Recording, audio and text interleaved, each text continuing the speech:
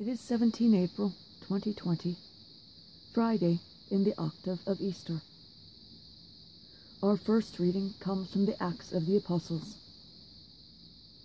After the crippled man had been cured, while Peter and John were still speaking to the people, the priests, the captain of the temple guard, and the Sadducees confronted them, disturbed that they were teaching the people and proclaiming in Jesus the resurrection of the dead.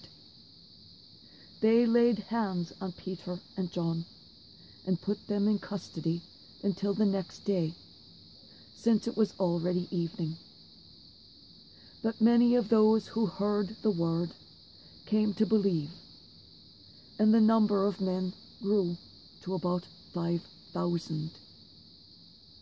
On the next day, their leaders, elders and scribes were assembled in Jerusalem with Annas, the high priest, Caiaphas, John, Alexander, and all who were of the high priestly class.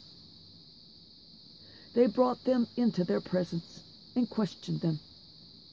"By what power or by what name have you done this?" Then Peter, filled with the Holy Spirit, answered them, "Leaders of the people and elders, if we are being examined today about a good deed done to a cripple, namely, by what means he was saved, then all of you and all of the people of Israel should know that it was in the name of Jesus Christ the Nazarene, whom you crucified, whom God raised from the dead. In his name this man stands before you healed.